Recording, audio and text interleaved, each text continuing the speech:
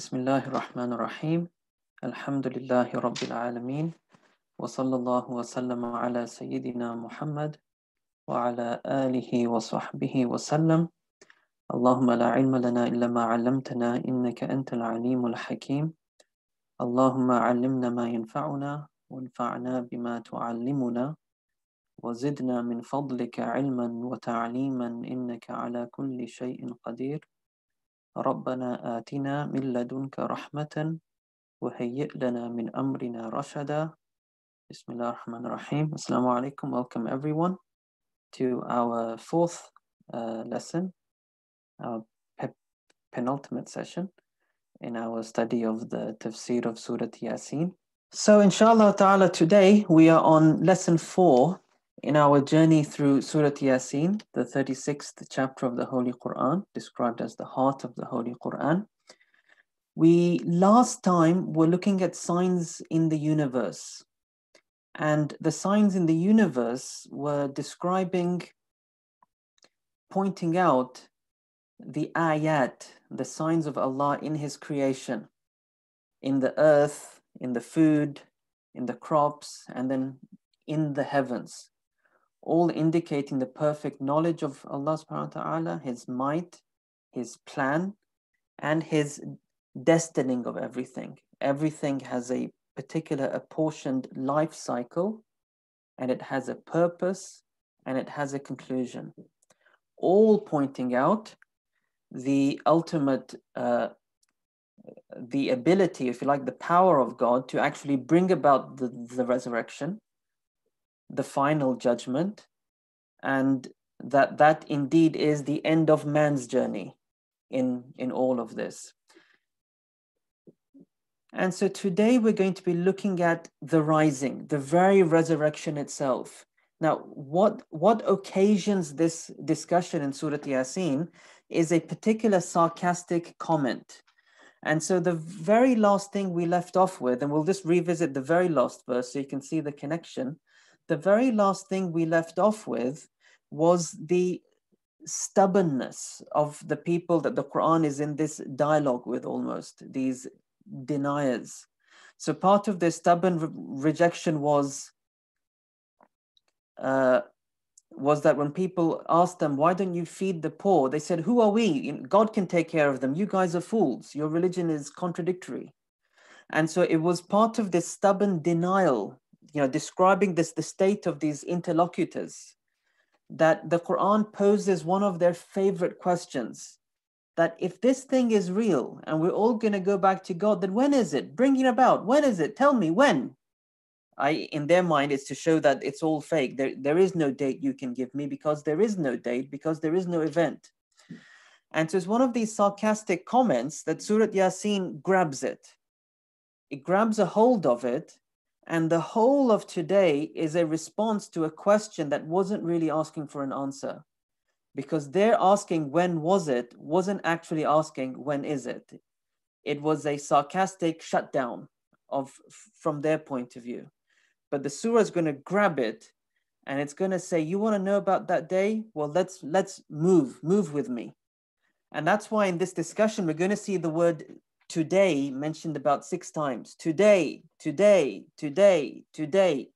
The word today is going to be ringing in the ears of these questioners, as they're going to get a very visual journey now through that day.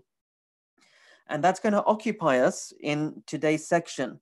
So you have your sarcastic comment, which is verse 448, which leads to a description of when the day falls, how sudden will it be? And what's it going to be like?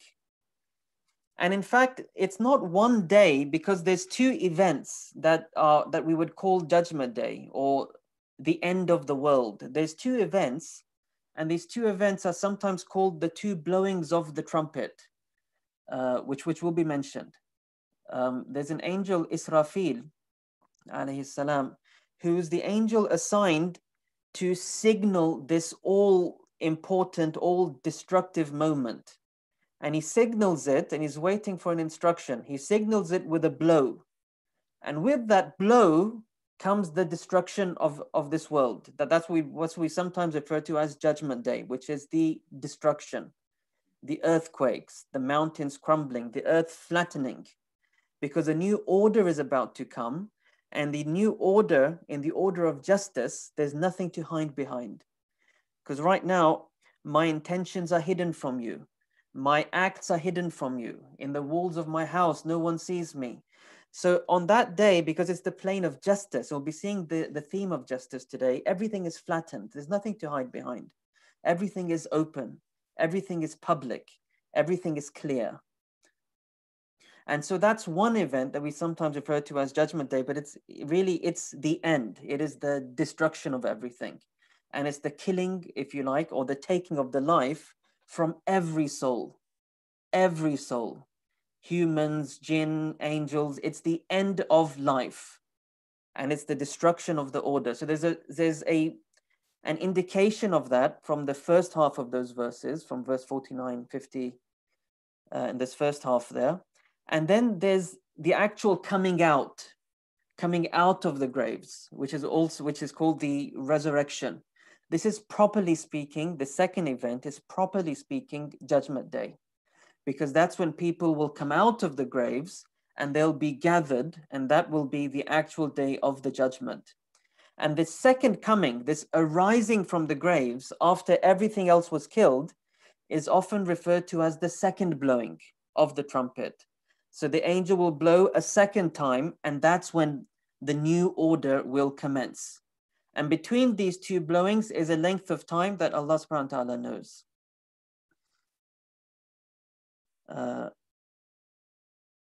In Surah Ghafir, there's a verse that the scholars say this verse is God's declaration of his mastery, of his kingship, that when everything is destroyed after the first blowing, he says, Liman al-mulkul yawm, whose is the kingdom today? And there's no fake kings left to declare their own kingdom.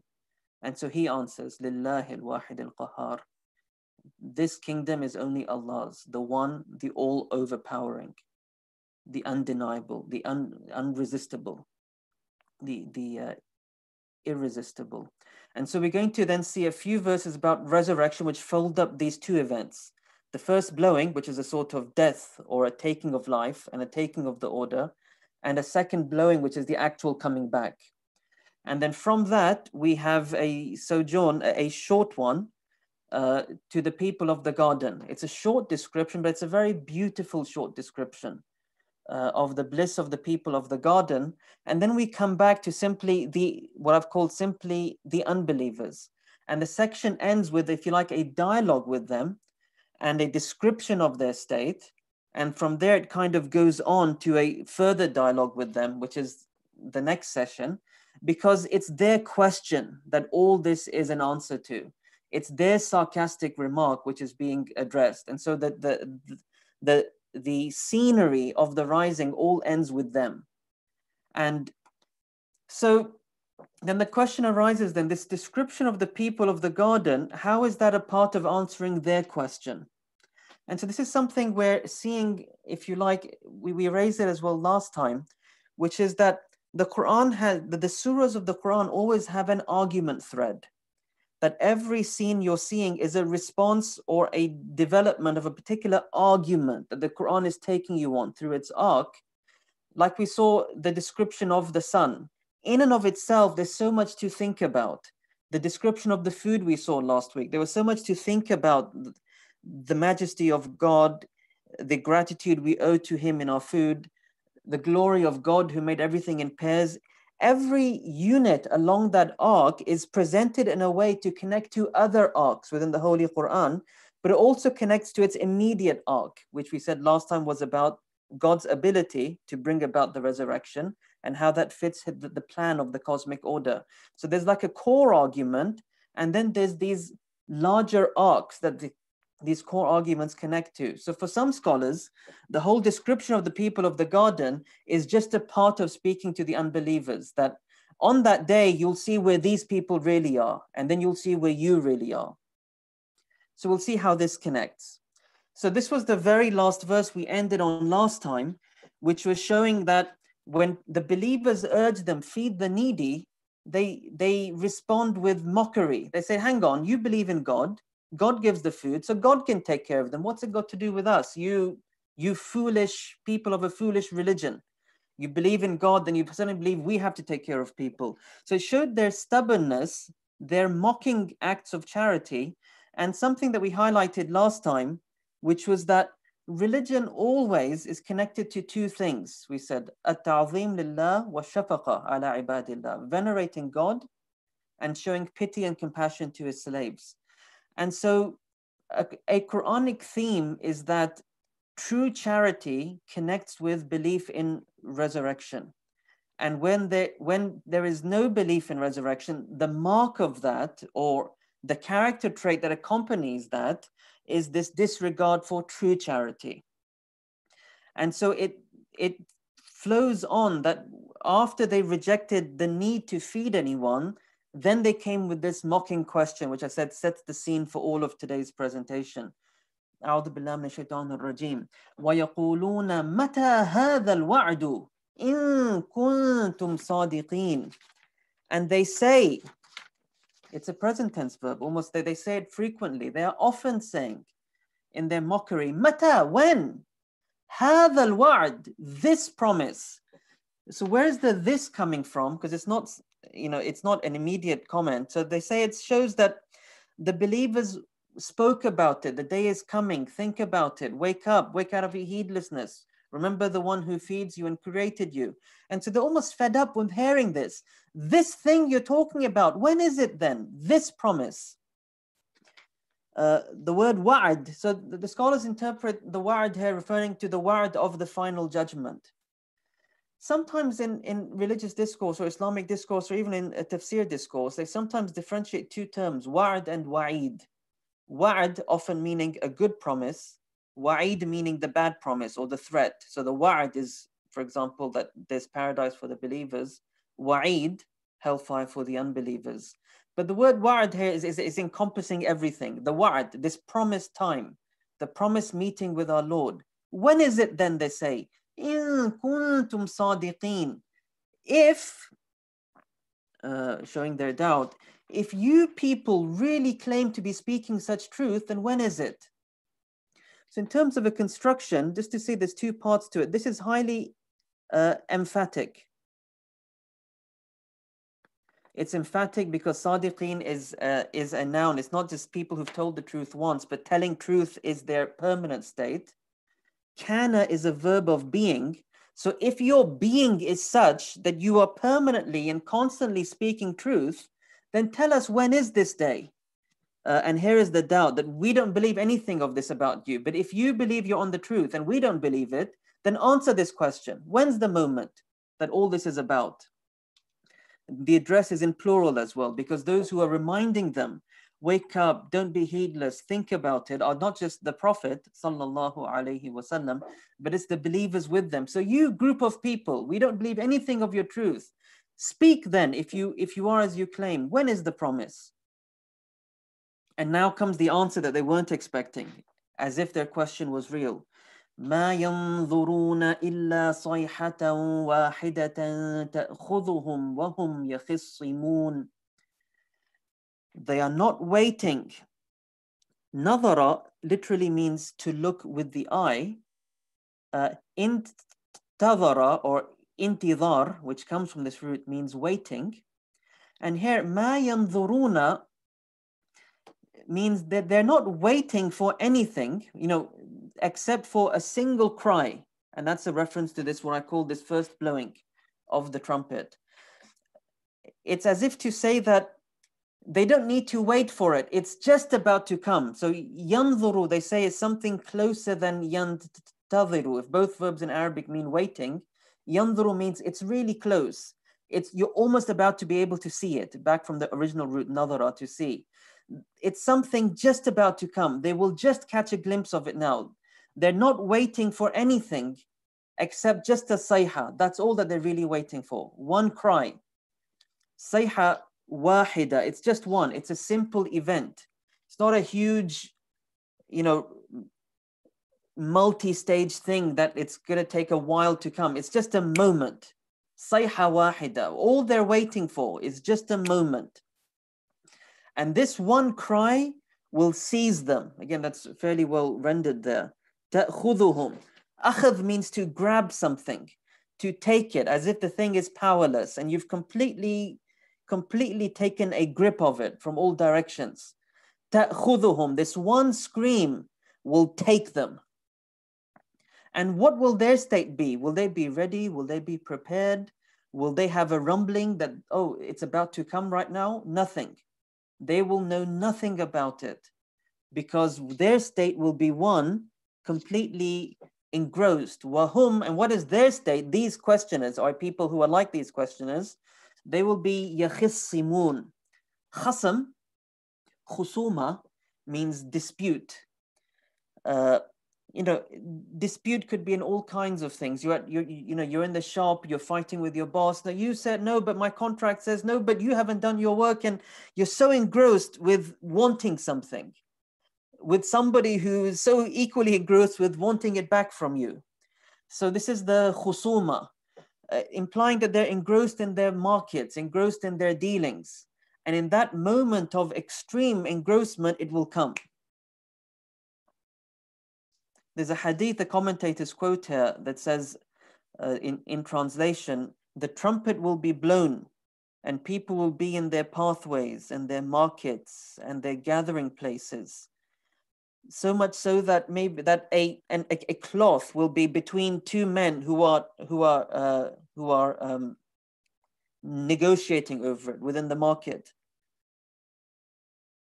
Neither of them having the chance to release it from their hand until that blow is blown and they will all fall. So the idea that there's no rumbling, there's no preparation, there's no sense, a moment will come, the cry will be cried and it will capture them from all directions. And they'll be just from the middle of a full engrossment with what they thought was so important, fighting over something for themselves, which is the model for their entire lives. Their entire lives, why couldn't they ever listen to what the prophets were saying? Why is the Qur'an shaking them so much with this moving imagery from heaven to earth to this very powerful imagery today? Because that's all that they need. I mean, that's all that will help them is a full shaking, because they're only engrossed over these paltry things. And so it's fitting that the final moment captures them in the state they've always been in, engrossed over the very paltry matters. And so what comes next then? Or rather a description, how intense, how sudden is their falling? They are not waiting except for a single scream or a single cry that will grab them while they're fully engrossed in their disputes. فَلَا يَسْتَطِيعُونَ تَوْصِيَةً وَلَا إِلَىٰ أَهْلِهِمْ يَرْجِعُونَ. And so as a consequence of that, so then what arises after that one cry? لا يستطيعون توصية. It's a more visual way, if you like, this verse, just to present the sudden grip that cry has taken over them. لا يستطيعون توصية. A tawsiyah is your final testament, like your will, the final injunctions that you. So when someone typically is dying, they're on their deathbed, they're in a hospital, they've been stabbed, they're bleeding away, but there's people there and they're about to go and they realize, oh, they might not make it right now. There's a few things that comes through a person's mind at that moment. Some things are maybe, you can say, internal, like regrets or thoughts, or wow, I wasn't ready for this. But then there's some things that return back to the life that you're in right now. Like, oh, please tell my wife I love her, or please, tell them, oh, I left my will in this place. Or there's your final things you want to say to the people you're leaving behind, your final injunction. A final injunction or a final will talk about your wealth, where you want it to go. It might talk about your final words of advice for your children. And so it's saying that they will not be able to make any testament. Because, why speak of this? Because in that moment, the one thing you want to do is say something. And saying is the easiest thing that you're able to do. It's not movement of anything but a very small part of your body. the last thing you're able to control when you're on your deathbed or your sick bed. Normally it's your last words.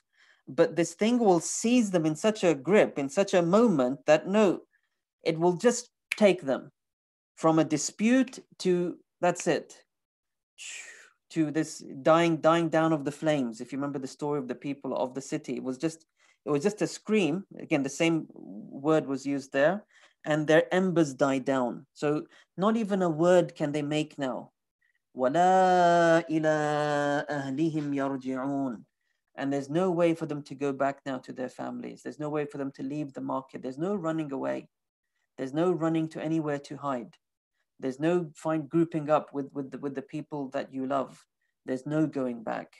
And again, if you were to look back at the surah, you'll see lots of imagery of words. We saw in the beginning of our last session, haven't they seen all the people who we've destroyed of the previous peoples? They're not coming back to them, rather they're going on somewhere else. So similarly here now, just like an entire civilization doesn't come back to other human civilizations, once they're gone, they're gone. Similarly, this individual, he has nowhere else to go back to now. His journey is going on somewhere else now. وَنُفِخَ فِي الصُّورِ. Now we're going to what we call the second blowing, the time when they rise up now. وَنُفِخَ فِي الصُّورِ فَإِذَا هُمْ مِنَ الْأَجْدَاثِ إِلَىٰ رَبِّهِمْ يَنْسِلُونَ. And the trumpet will be blown. This is said in the passive.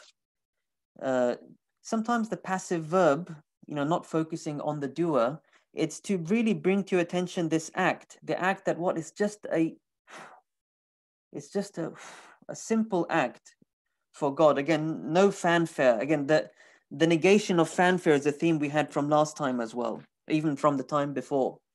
The people of the city who killed that believing man, we were told at the end of it, there were no armies or forces or anything, because that's not our way. It was just a cry, and they were gone. So just emphasizing ease for God to bring about these huge events. Just focus not on the doer or how great the angel is. Simply look at this idea. It's just a nafkha. It's just a blow into this sur, into this huge being.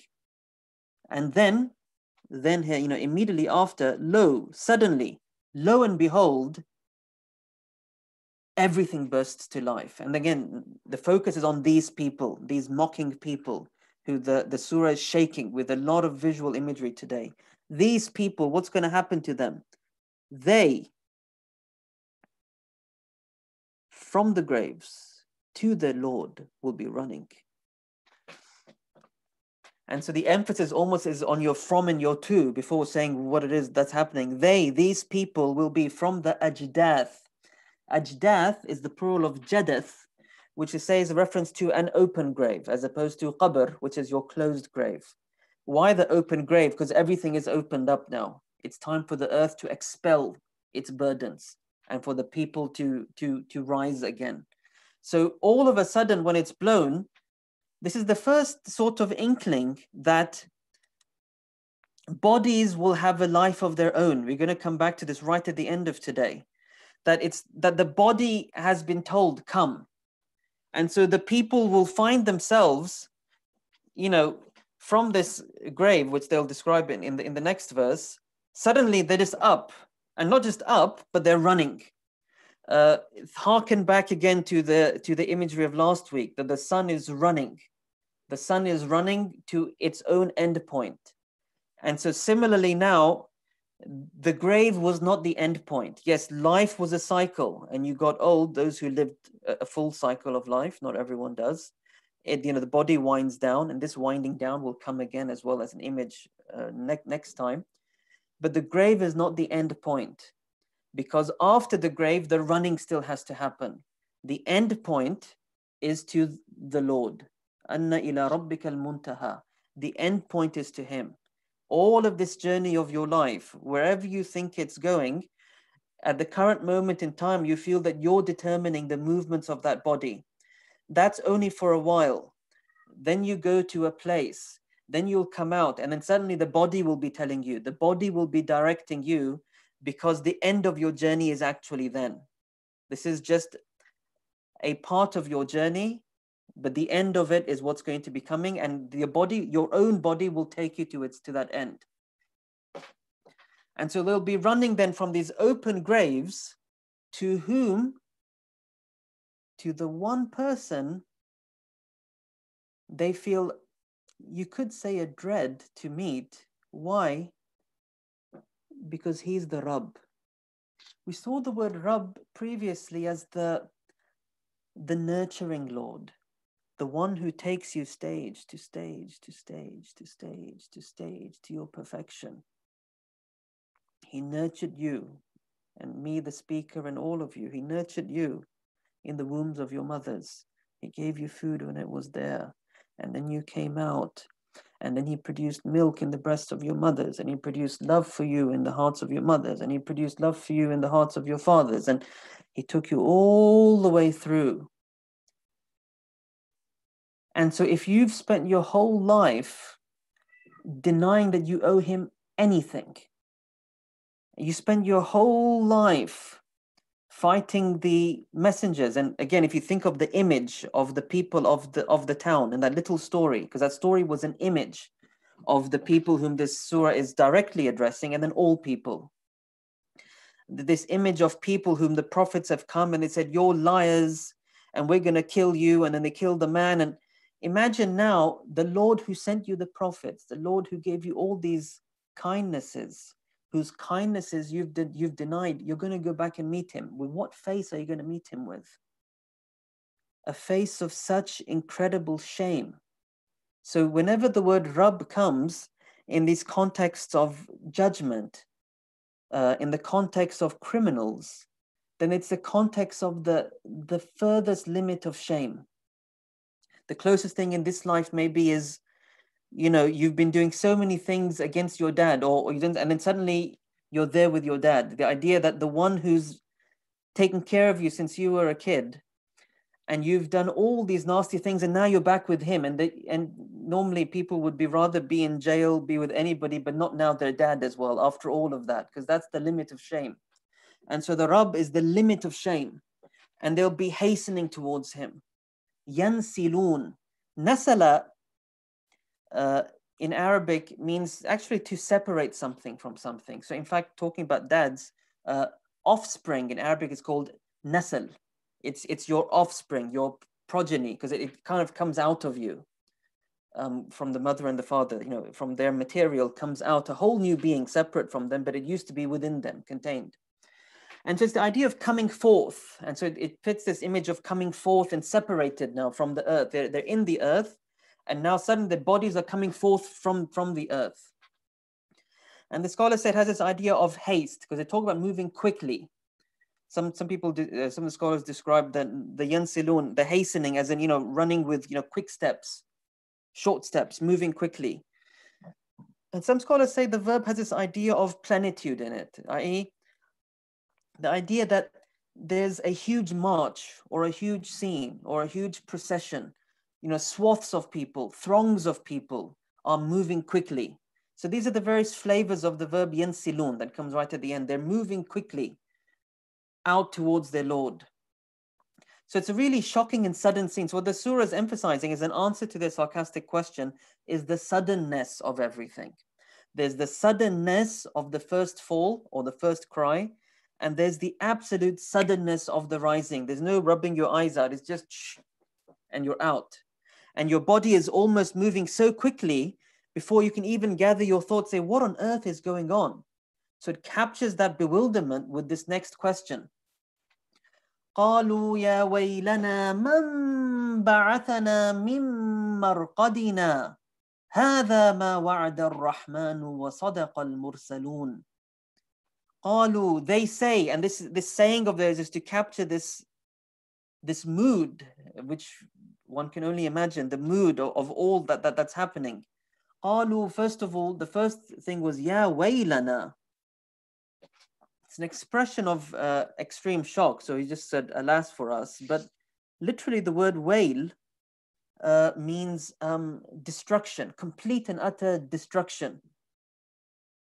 Our wail it's almost like they're saying, come, destroy us. We want to leave this place. Take us away from here. Destroy us. Finish us off. Oh, destruction. Ya waylana. And we saw this before when you're calling upon something that's not really a person. Yeah, it's just saying, oh, shock. Oh, destruction. Oh, what on earth is this? They want to be taken out of this moment. Ya waylana. What just an expression of incredible bewilderment. And then as a question, Man ba'athana min marqadina. Who did this? Ibn Ashur mentions it's just a statement of shock. When you see something so incredible, so mind-boggling, or you can say such an unexpected scene, oftentimes your first question is, who did that? And just a scene that's so unexpected. And so it's almost like the most unexpected moment. The immediate question is, who did this? Man ba'athana. Who has stirred us out? Ba'atha is to stir something on. You might like prod a camel and starts running. So ba'atha means to stir something, just to stir us forward, and we just literally popped out. Man ba'athana. Who stirred us out from our resting places? Marqad, literally our sleeping places, our resting places, our beds, places of sleep.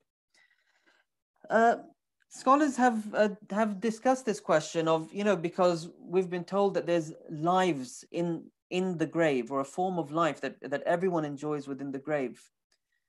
Enjoy meaning has, experiences, whether it's a blissful life or whether it's a tormenting life, but there's a form of life that the soul experiences within the grave.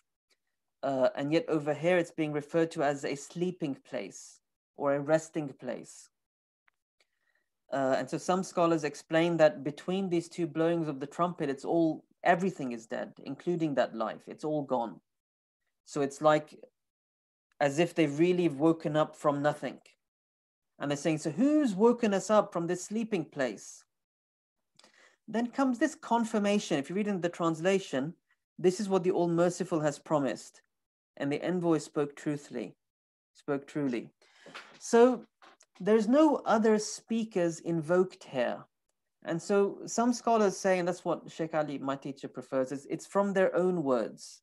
I.e., the first half of this quotation it conveys to us their utter bewilderment, shock, and like, what? Destruction take us? What? Who did this? And then suddenly this realization, when they just realize what they've come out of is the earth, and they just realize that they're going towards, and there's this throngs, and they're going towards an end point, and suddenly it all comes down. A sort of a realization hits, and they realize, okay, I know what this is now.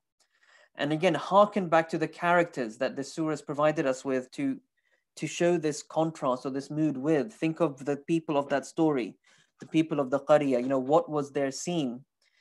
What did they say? Again, the language is all mirrored to help us in this, connecting all the themes of the surah.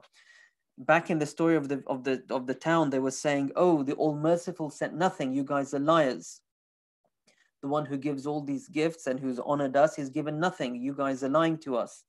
And so now they're realizing, oh my goodness, this is what the All-Merciful was promising. And the Mursalun spoke the truth. The Mursalun, this ultimately is the core, almost like the core running theme of Surah Yasin.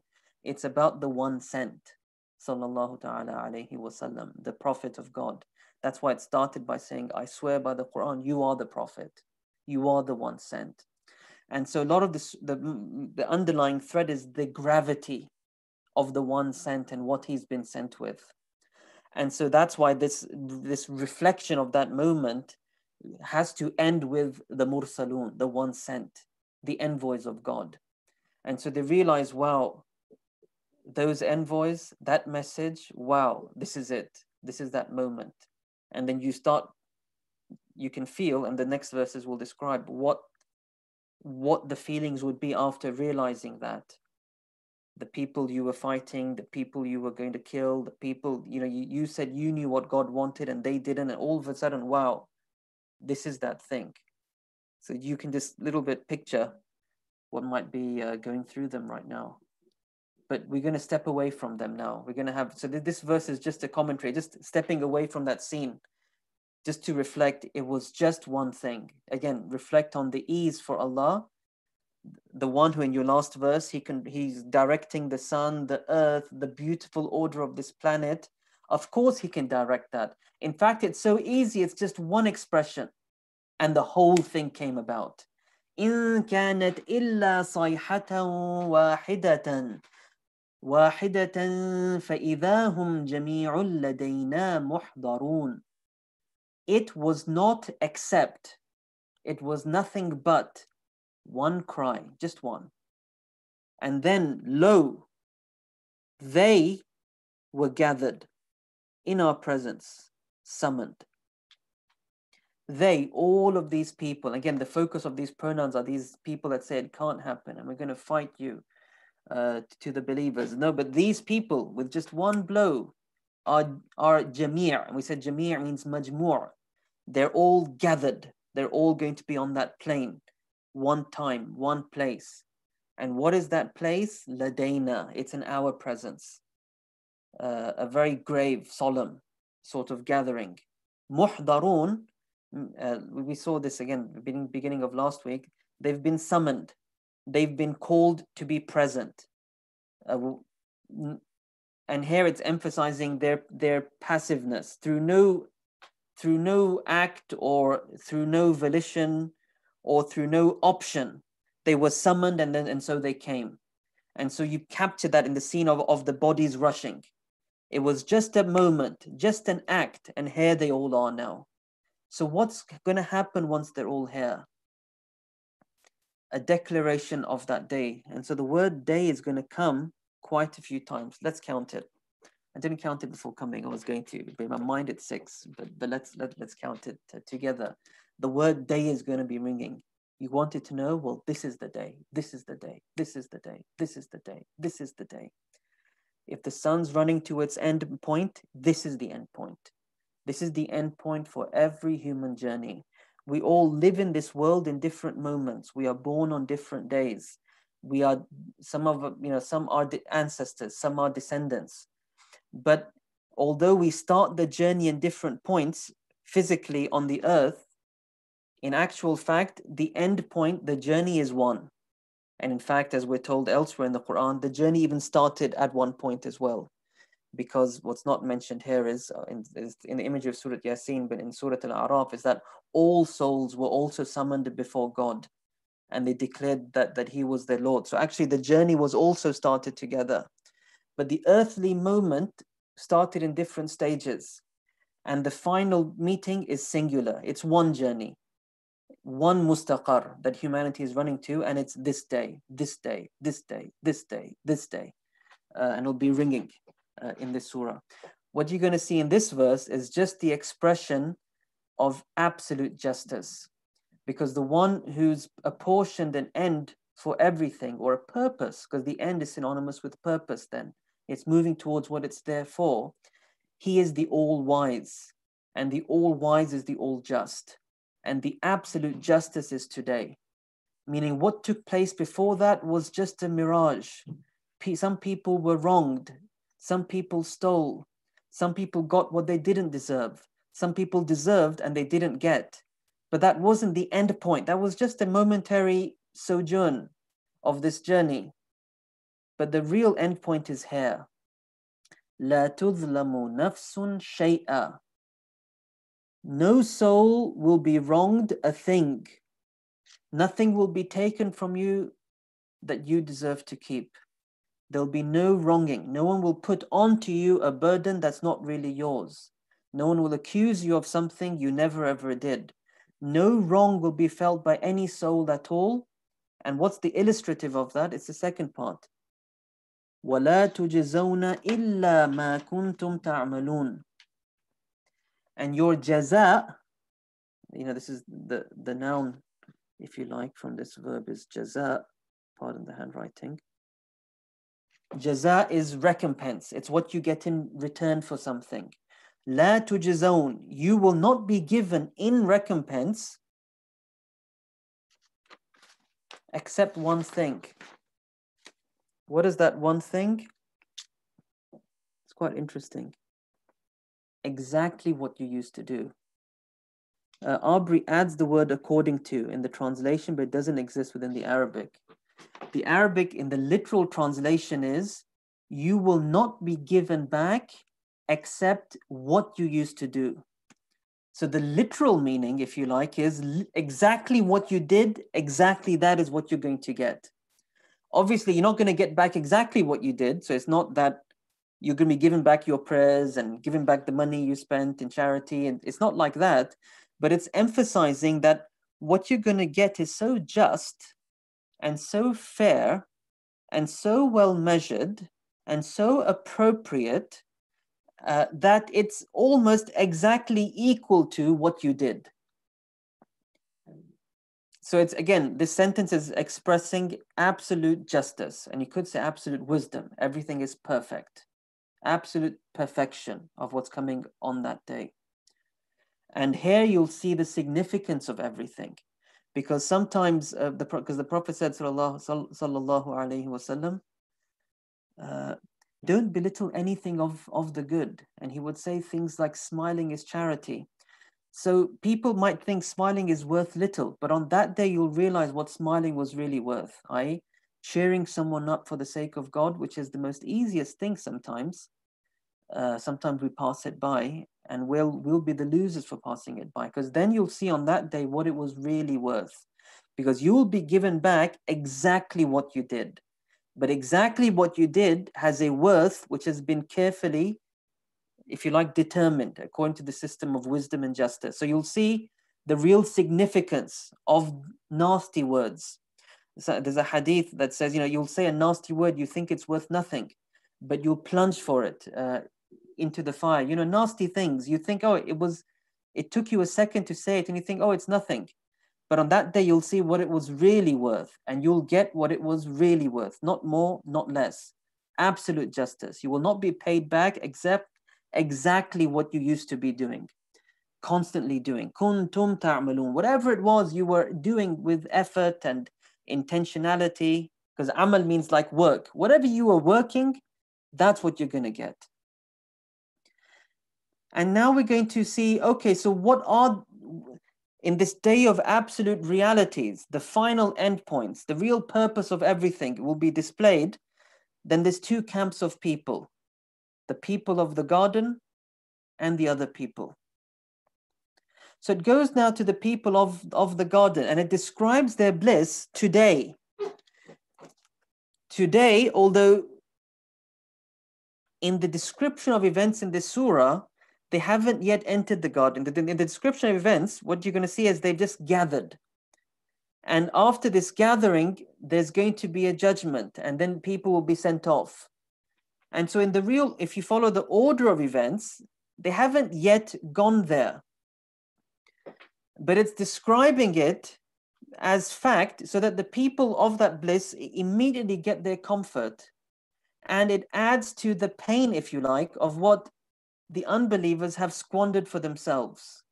So it's describing to them, look, that's what they're getting. Now let's talk about you. So what are they getting then? Inna ashab al-jannati al-yawma fi shughulin fakihun. Verily, doubt it not. This is what we've seen before. It's a full noun sentence.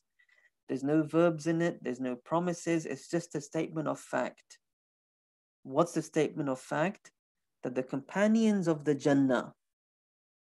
Now the word Jannah, what does it mean? We translate it as garden, but in its root, it comes from the verb Jannah.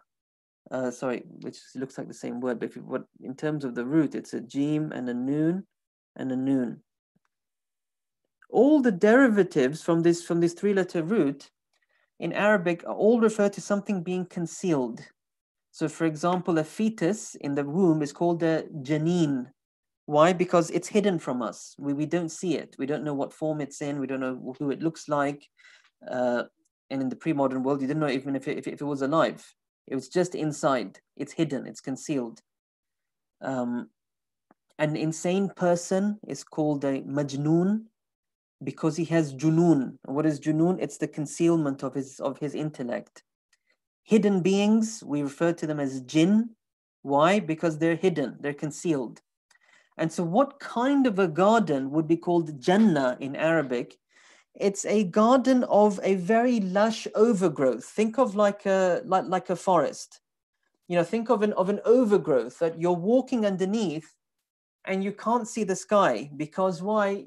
It's just this beautiful canopy of green that's over you. There's branches, there's leaves, and you're just walking under a very living, green, lush canopy.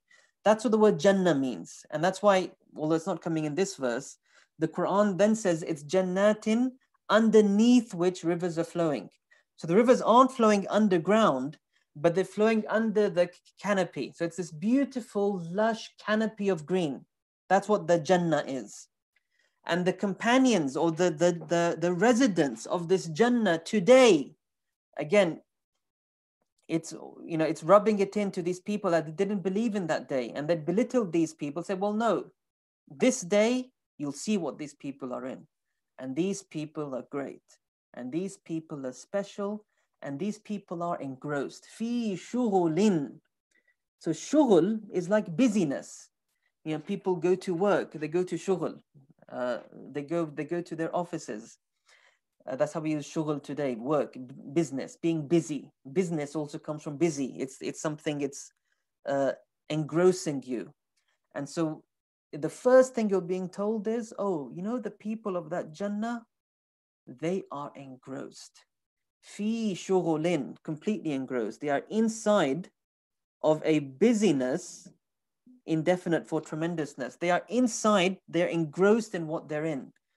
They are, and in such a bliss, in such a joy, in such a pleasure, in such a fulfilling, such a happy, peaceful state of being that it's fully occupying them. It doesn't leave any spaces or any gaps for a worry or for a concern or for anything. There's just completely, there's no gaps. They're full, resplendent, full of this joy.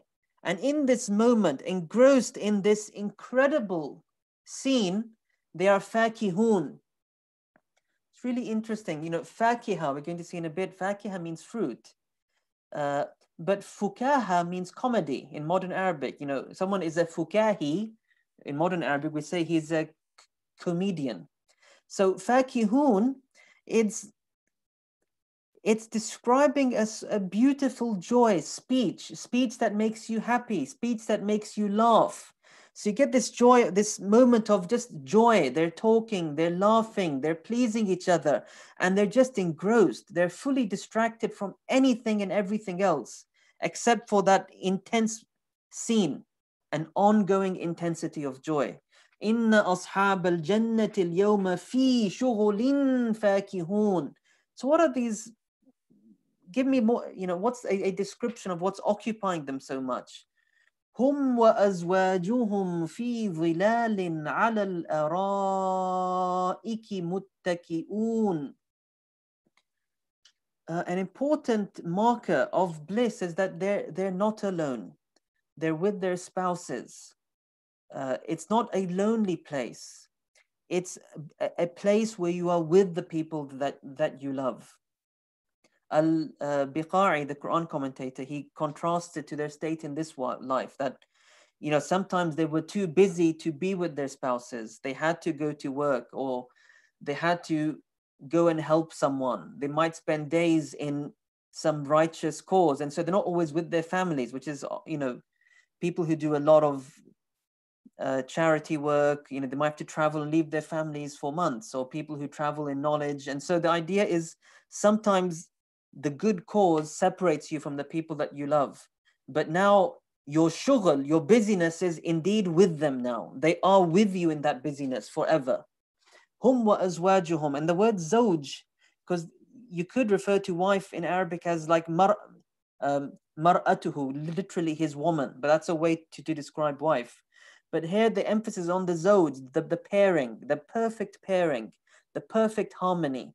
They with their harmonious equals are in that bliss together. Fi dhilalin, in shades. Again, not that it's hot and you need to go in the shade, but just because the shade is a marker of coolness, a breeze, a comfort with the people that you love, your people whom you have a harmonious pairing with. Alal ara'ik. That's a plural of arika, which he translates here as couches. It's what you would imagine, this picture of these, when you picture these, luxurious, Romans, on what you get is this sort of like a bed spread. It's soft, and they're reclining on it. We see these pictures. They're lying on their sides, maybe leaning on their elbows. Maybe they have cushions. They're eating their grapes, and they're just laughing to their friends, all reclining on these couches, if you like. So that's the scene being pictured here. They're reclining. Ittika, it's just, the idea is just displaying this calm, blissful calm, relaxation, enjoyment. And this arika, the way they describe it is, it's like a mattress. It has legs, it's stuck to the ground, and it has a sort of, curtain. What's the word? Anyway, you get these beds with canopies around them. So it's like a curtain surrounding. They say what you put a bride on. So that's the description of the word arika. So they're on this beautiful, reclining, soft place with the people that they love in the shade, completely engrossed with the joy of these ongoing moments, and laughing with each other's happy speech. So the focus so far is on comfort, company, joy, and it filling them up completely. لهم فيها فاكهة ولهم ما يدعون. For them, in this abode, is fruit. Again, indefinite for sure, not just any fruit, but great fruit and abundant fruits. The interesting thing about fruit, and you can see now it shares the root with comedy and happy speech, is fruit is not something you typically eat because you're starving. Fruit is something you only eat for the pleasure. And so the idea is they have all this pleasure eating, everything that they'd love to eat and enjoy, and the pleasure of all of that in abundance and in variety. And also in this world, fruit is something we don't eat as our main meal. You eat it maybe at the end. And so there's all other forms of food which have not been mentioned, which are mentioned elsewhere. But the point here is just the focus is on the food of enjoyment, the food you just eat it for its savor, plentiful and varied. Lahum, for them, in it is fruits. Again, a noun sentence, permanent statement.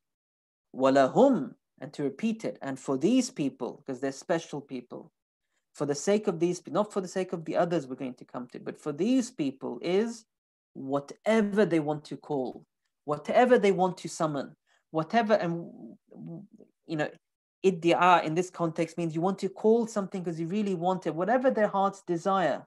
Whatever their hearts desire to call, it comes. Whatever their hearts desire to be present, it's going to be present. These are the kings. What no king has ever enjoyed is what they're going to be enjoying. Whatever they want, it comes. Absolute service, absolute bliss, absolute your heart's desire. That's basically what that means. And they have their heart's desire. But there's something which is the greatest desire of all. The greatest desire of all and the greatest experience of all. And it's the finest statement of their bliss. Salamun. Salamun qawlam min Rabbir Rahim.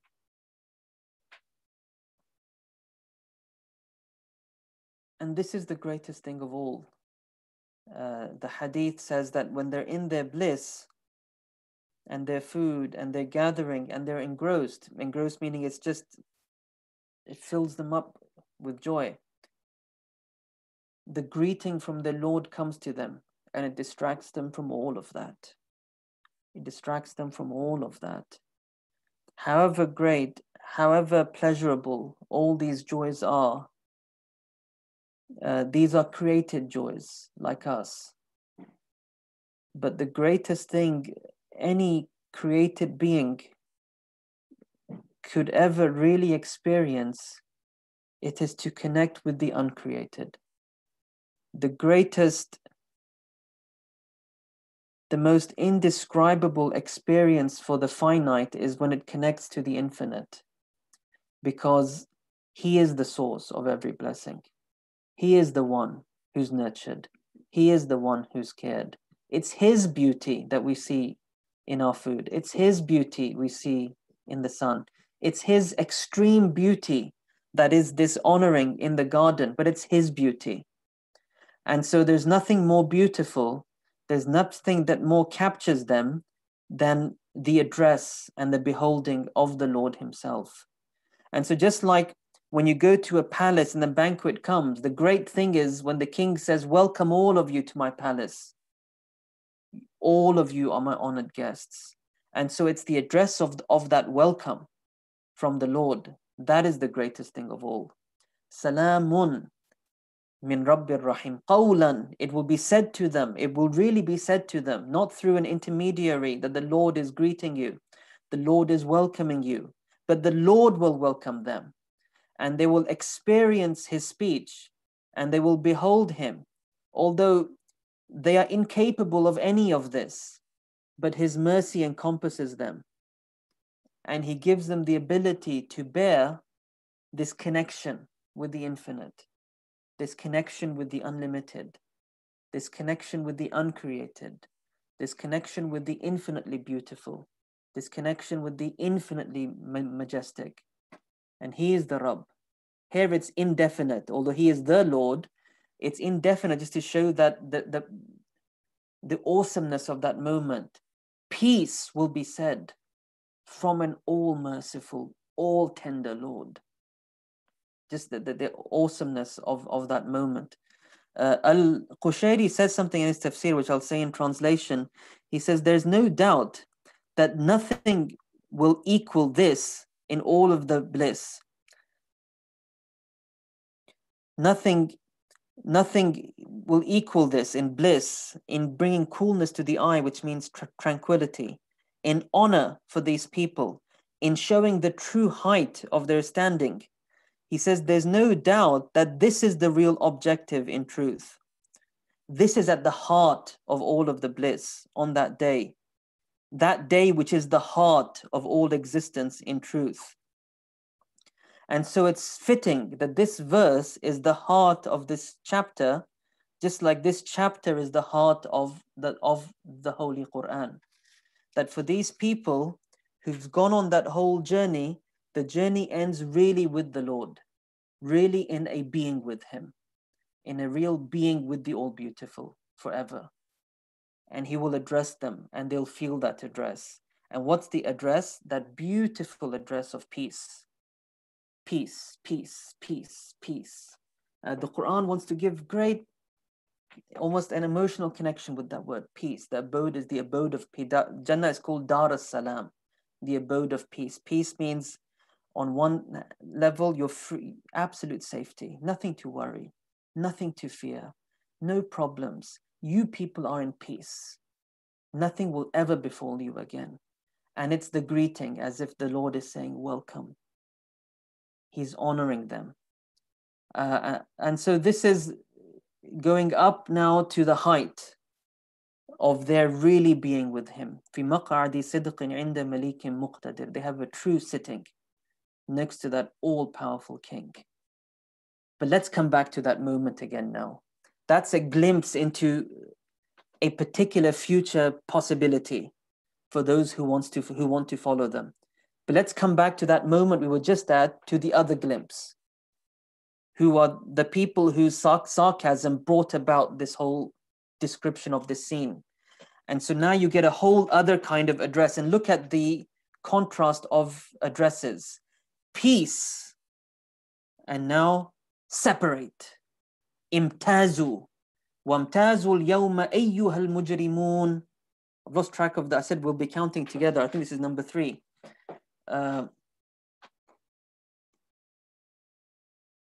Yeah, as far as I remember, this is number 3.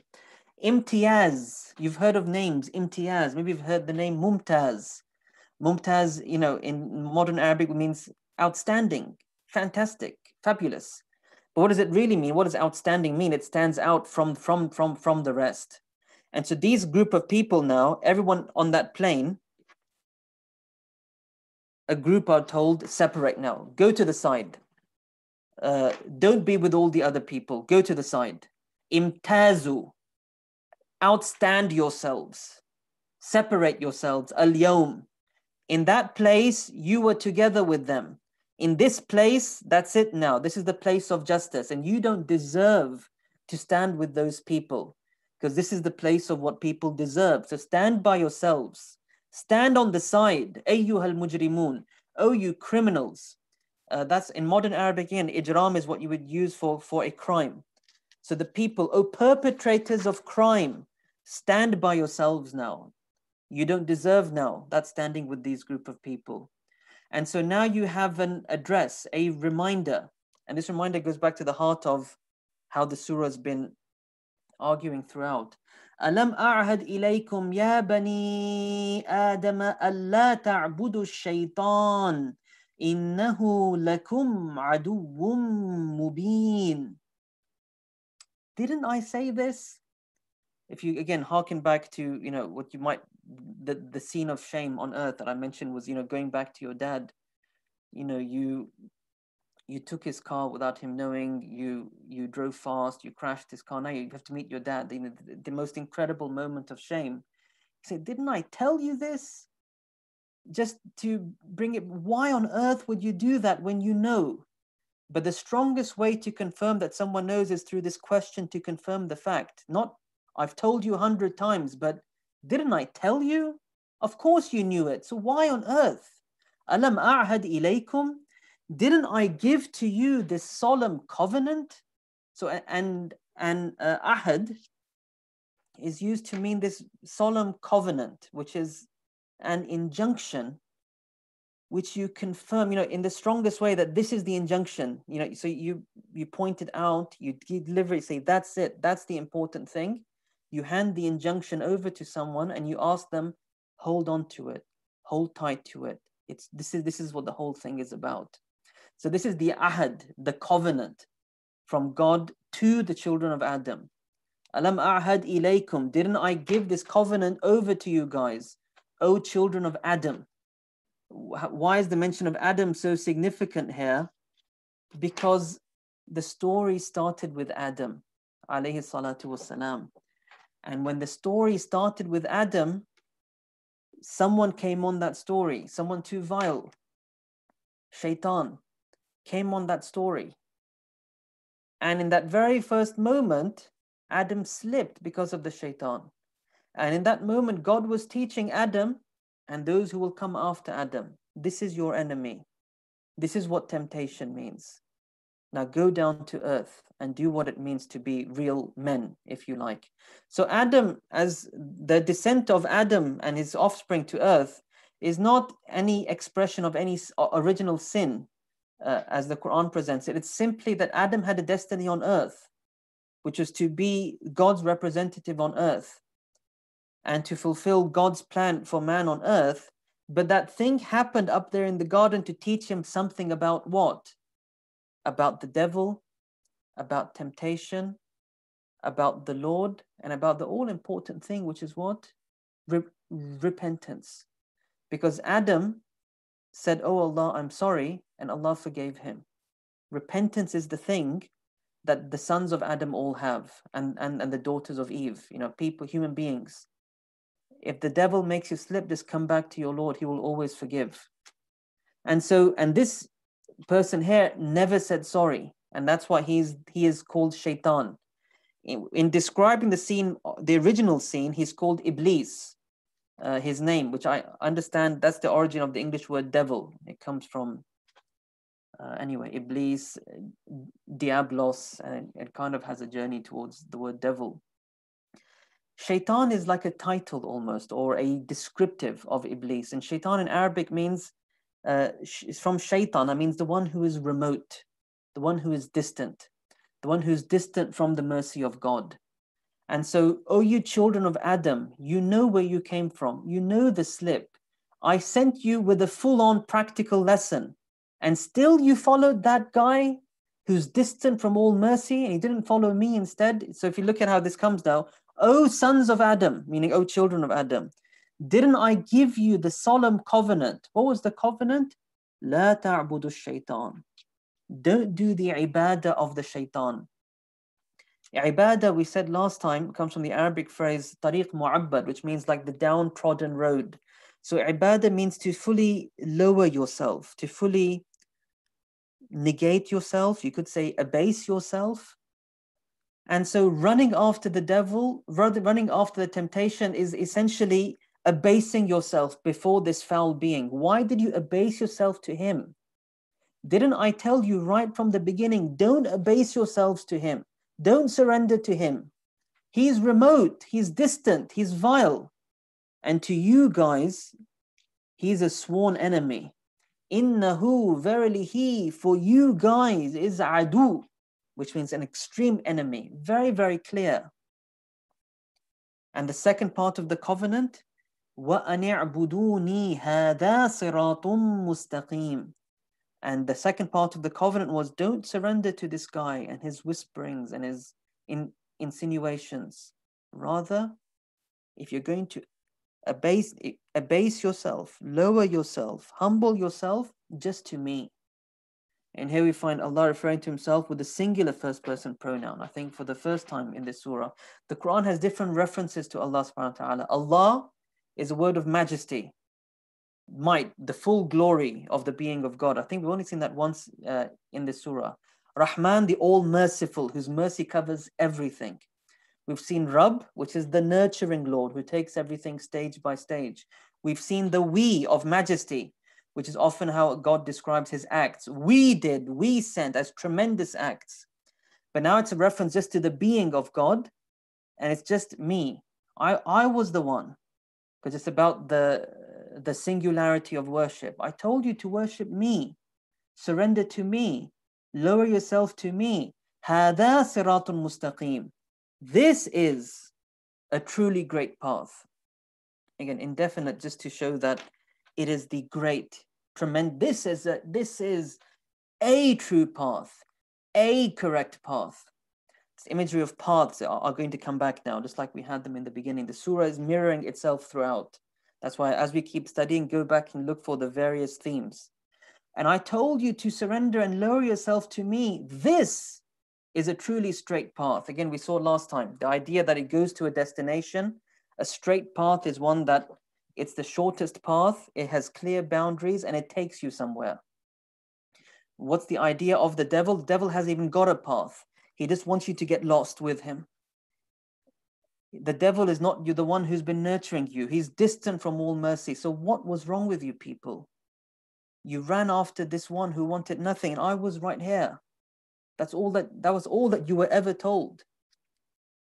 وَلَقَدْ, and then this sort of lamenting, like we saw last time in the beginning of last session.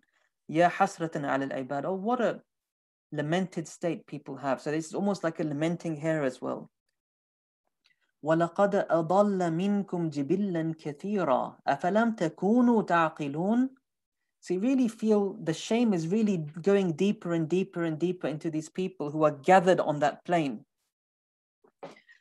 And surely, I swear, he led astray. Again, adalla, dalal means to be lost, the opposite of being on a path. He took you all off the path. He took from amongst you, i.e., you saw it happening amongst your own people. Why didn't you reflect on what he was doing? Jibillan kathira. Jibillan kathira, he's translating as many a throng, which is a fair translation. Jibil means a large group. It's connected to the word Jabal. Jabal means, when Jabal means mountain. What's a mountain? It's huge and it's firm.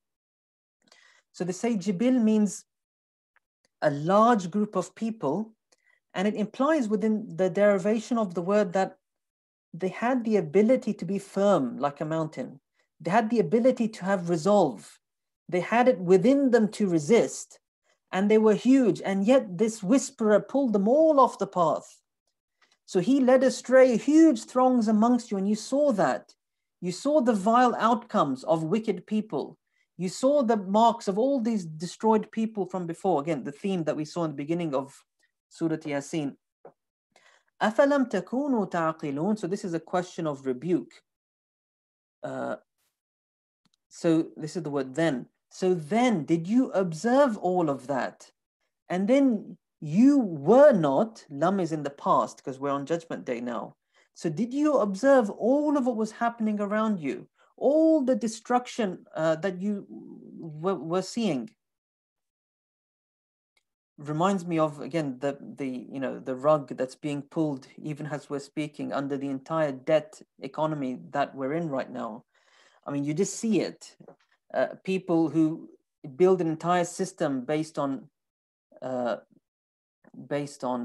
exploitation, it will be pulled, and you see it in front of your eyes. And so people see this, the wrongdoer just being pulled, and you observe. Were you not using your aqls? Were you not ta'qilun? Where were your minds gone? Showing that anyone with any brain would have figured this out. You guys are what? Where were your brains? Were you not using your aqls? And so then they're told, okay, well, that's it. This is the day of justice. That's it. It's right there now. No, it's not even there. It's here. You see it. There it is. هذه جهنم. This is Jahannam. التي كنتم توعدون. This is the Jahannam that you were constantly being warned about. Again, present tense verb within the past. This is the Jahannam you were constantly warned about by the prophets, by their followers, by the teachings that were left behind. You were constantly reminded about hell, hell, hell, hell.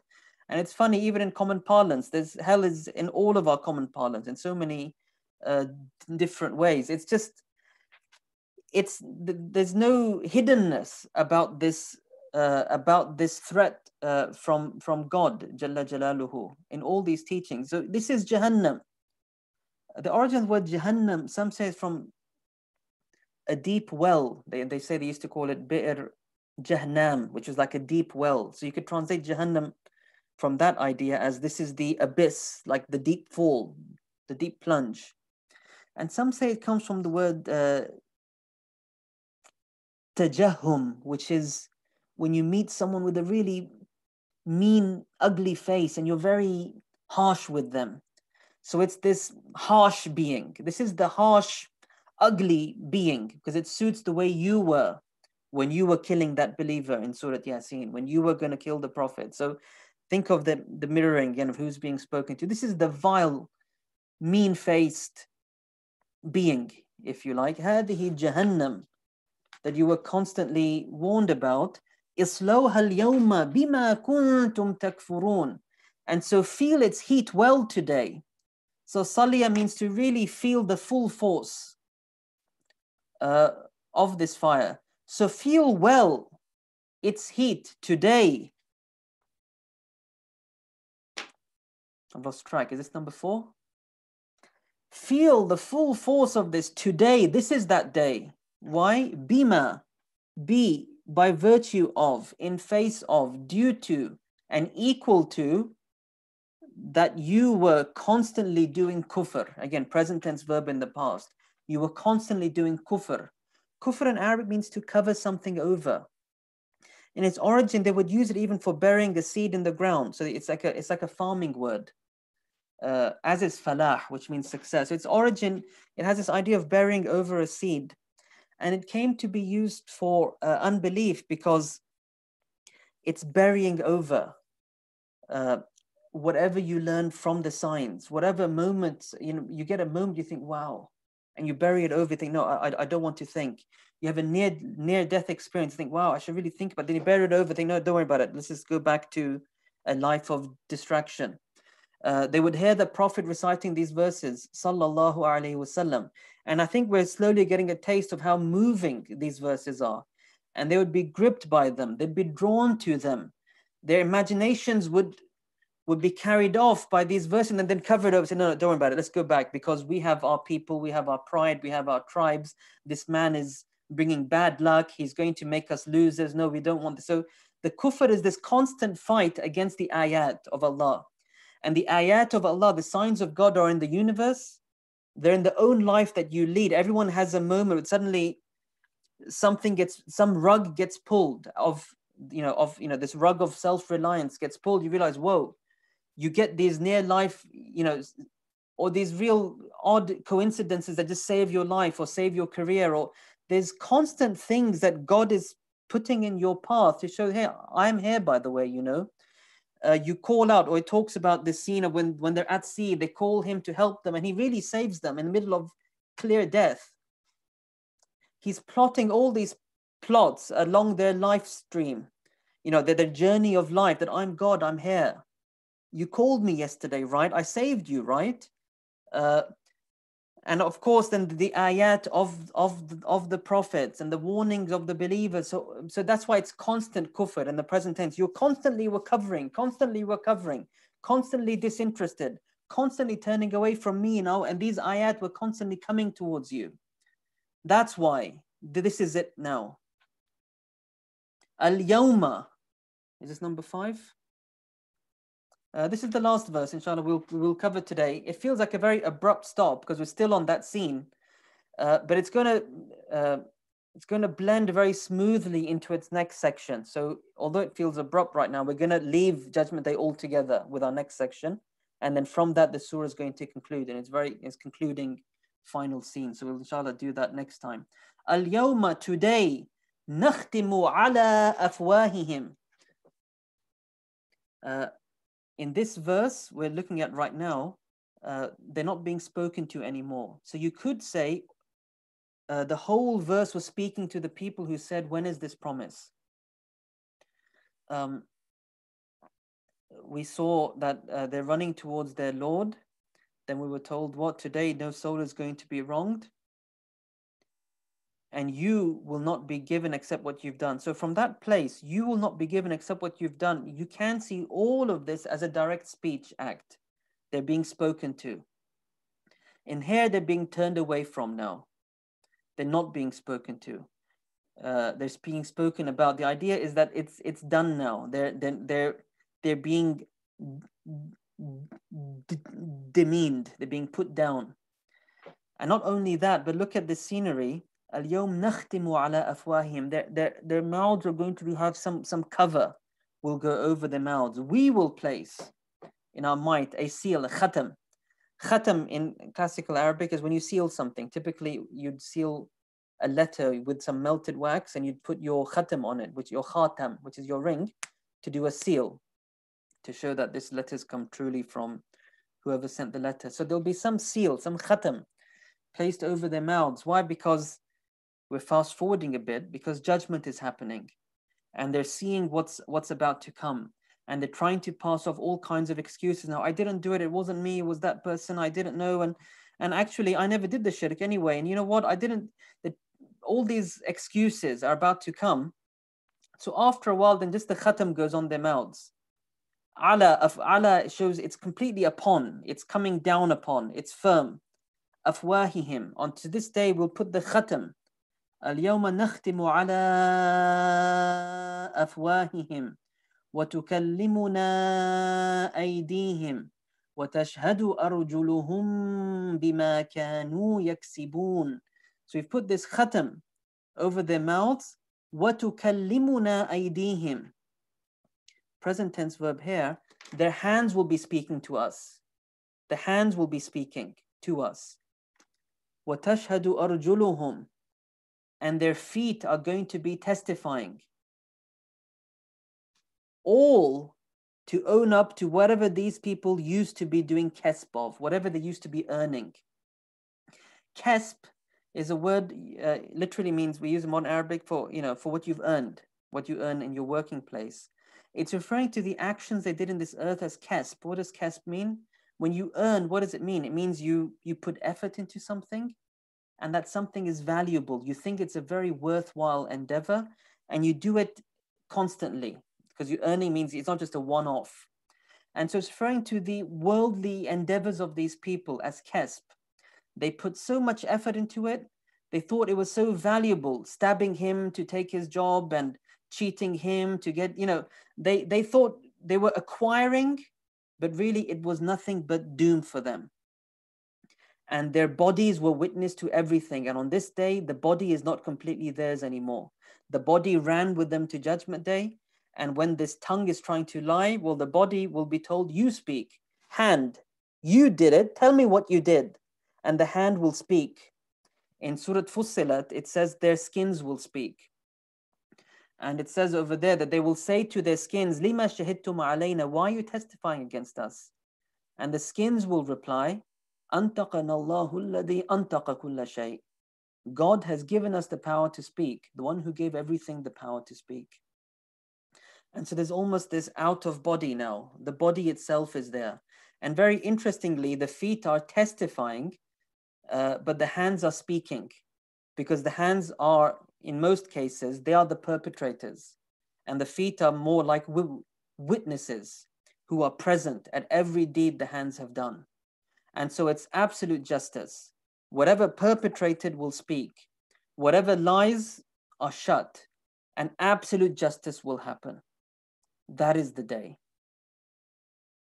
And so you can see it's been a very powerful journey, a very rigorous one. And it's rigorous, it's designed to be rigorous, because if anyone is asking this question with a modicum of sincerity, they're going to stop and think now. They're going to stop and think what it's all about. Should they, for a moment, so this covering of kufr has been revealed. That's what these scenes of the Qur'an are, to reveal the covering, so that a soul can have a chance to fight off the covering and to think for itself. But within this, we hearken back to the beginning of the surah again, of what? There are people who will closely follow the reminder, and they're the ones the Prophet ﷺ is truly warning. They are the people of the garden. And their journey is beautiful, and their bliss is incredible, and they'll be with the one that they love, and the one whose love has covered them in this life. And in this world, being with him was their joy. And so being with him there, that is the bliss of all blisses. And everybody else, what have you been doing? Why have you done this to yourselves? What we'll see next time is a reference that Allah subhanahu wa ta'ala is saying, and this sealing, we could have done it right now because they deserve it. And it goes back to some of the imagery that we saw at the beginning. Then it will speak back about the Qur'an and the Prophet to bring that loop back together from where the surah started. Then it goes to its conclusion. Bi'idhnillahi ta'ala. Walhamdulillahi rabbil alameen. So we'll just stop and just take a few questions. Okay, so some tricky questions here. I'll answer with what I can, and you're more than welcome also to ask other teachers here in these live sessions as well. So first of all, there's a question here in Ayah 56. Is shade not referred to as that believers will have on that day while others are in the heat? So obviously, so the Quran is folding up. It's folding up a huge set of events. It's a very long day, that day, which is emphasized, the day. And I said there's also two stages as well. There's a destruction, there's some period of time, and then there's the actual resurrection, which the Quran sometimes folds up into a single event, because in the larger scheme of things, it's a single thing, a single act, a single movement on to the next life. So in that, if you were to zoom into that moment, which has been folded up here, then yes, there's a time when everyone is just standing, when they've run to the gathering point and they're waiting. They're waiting. And so the hadiths talk about that moment of waiting, and it gets very, very hot. The sun comes down. It's very, very hot. Everyone's naked because they've come out of their graves. But they're too concerned about other things to pay any attention to the fact that they're naked. They're sweating, and some hadiths talk about two different amounts depending on their sin, essentially, whether it's to their ankles or whether it's higher. But on that day, the awliya ar-Rahman, the people who are the friends of God, they have comfort on that day. They have shade on that day. They're shaded by the shade of the throne of Allah subhanahu wa ta'ala, as described in some hadith. So that's what's being referred to. That's a different shade from this description of the shade of paradise. And again, there's parallels constantly between the Jannah and the Nar, the garden and the fire. So the Quran refers to shade in hell as well, but that's the shade of smoke. The only shade they have is the shade of smoke, and these guys have a blissful shade. But it's not what you're referring to, is the shade on before the actual judgment takes place altogether. It's in the hadith of the great intercession of the Prophet Muhammad sallallahu alaihi wasallam, because everybody is so hot and so full of the panic of waiting. They just wanted to get over with. And so they ask someone, can you get this thing started? And they finally ask the Prophet Muhammad sallallahu alaihi wasallam, and he will go and prostrate, and he will ask Allah, and then the whole ceremony will start. It starts with him actually, sallallahu alaihi wasallam, the one whose messengerhood is what this Surah Yasin is certainly all about. Are these descriptions metaphorical or literal? We take them as literal, but they're using words that we comprehend, and what they will actually be like is something that we'll have to be there to see. What do we mean by that? So the Quran refers to, they eat fruit and they think, oh yeah, it's just like something we've eaten, but it's not like anything they've eaten, because the abode we're in right now is an abode of, ultimately, it's the abode of the moral test. And there's great blessings here, and each blessing is a test. Are you grateful? Are you patient if you don't have it? The abode over there is the abode of Allah's absolute generosity. And so the words are similar, but the experiences can't be imagined. You know, one of the saintly figures, Abdul Aziz al-Dabbagh, he said he had a sort of vision. They call it a kashf, like a spiritual vision, where he beheld one of the leaves of the trees of the garden. And he said the experience of that was too indescribable for him to express what it felt like. And so what's indicated there is just that it's literal in as much as it's real. But what it is, words can't imagine. You know, in the words of the hadith, وَلَا خَطَرَ عَلَى قَلْبِ, you know, it's not, how does the hadith go? فِيهَا مَا لَا عَيْنٌ رَأَتْ وَلَا أُذُنٌ سَمِعَتْ وَلَا خَطَرَ عَلَى قَلْبِ رجل, I can't remember the last word now. In it is something that no eye has ever seen, no ear has ever heard, has never crossed to the heart of a person. So it's the absolute generosity of God, Jalla Jalaluhu, expressed in words that we understand. So I'll say it's literal, but it's also beyond the imagination as well, what that feeling is. Does يَدَّعُونَ have the same root as dua in it? Yes, it does. It's from the word dua. But it's not yad'una, which would technically mean they are calling. It's yadda'una. There's a form of emphasis here. Scholars have a variety of interpretations of how what this form implies. And what we've mentioned here is it means summoning with extreme desire. What they really want, they'll just call it. Will Allah change their sins into good deeds after the judgment has ended? So Allah subhanahu wa ta'ala, in His generosity, there's many things we can't completely picture, except that Judgment Day is a day of justice and generosity. It's not a day of wrongdoing. So there's no wrongdoing. It's you get exactly what you deserve, or you could get better than what you deserve. That's it. So there's justice and generosity, adl and fadl. And in the generosity of Allah, yes, you know, the Quran mentions really interesting things, like it mentions a few different places. You will be rewarded based on the best of your actions. And what many scholars interpret, if you look at, for example, our daily prayers, some of our prayers, we might be quite distracted. You know, a lot is going on. We pray dutifully, and that's a great thing, but we're distracted. Some of our prayers, we're really, really present. And so scholars say that you will be rewarded based on your best prayer, your best dhikr, your best fast, your best act of charity, your best display of compassion. Because we are going through a school of life. We're training ourselves. And in His generosity, He'll deal with you to the best of what you reached, not your medium and not your worst. And so these are different displays of his generosity on Judgment Day. As part of his displays, yes, there are some people who have a best and they have slips. And those very slips will become good deeds for them. Why? Because their trajectory became so good. Hadith of the lady prostitute from Bani Israel. The Prophet said she was a prostitute. Sallallahu alaihi wasallam. He said she was a prostitute. She saw a thirsty dog. She felt compassion for it. She fed it with water from a well. She put into her shoe, and Allah forgave her for that. Everything which went to past, and she had a very good trajectory thereafter. So the idea is she did bad, but it's forgotten now because her trajectory was good. And so Allah changed all of her book to books of good. And so the generosity of Allah subhanahu wa ta'ala is huge. All we are asked to do is turn towards Him. He's the all generous. That's what this life is. It's a life of generosity, that we have life, we exist. Existence is a great gift from Allah to us. We forget about. We could have been nothing. Each one of us speaking right now and hearing and being here. And so it's the ongoing gift of Allah subhanahu wa ta'ala. So all he's asking is recognize. That's it. It's just actually one thing.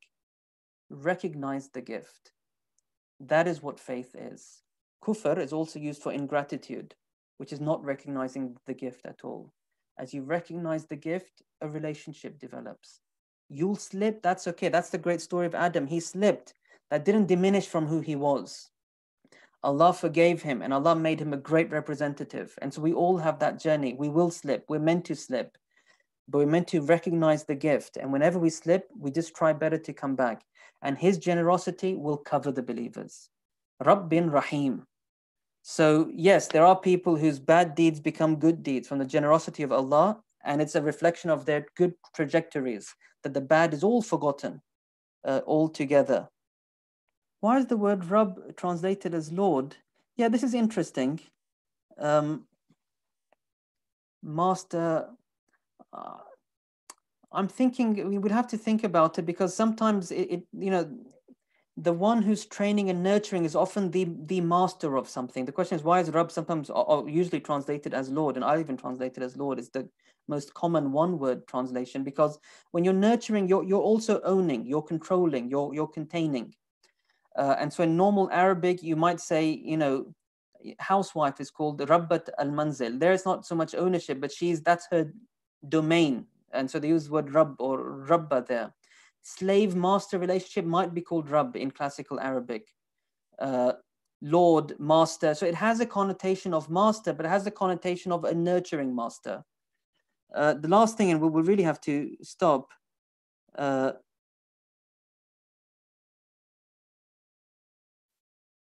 just a small Arabic point. The verb speaking and witnessing for the hands and feet, why did it start with ta? It's just because they're feminine. And so you'll learn that as you learn Arabic.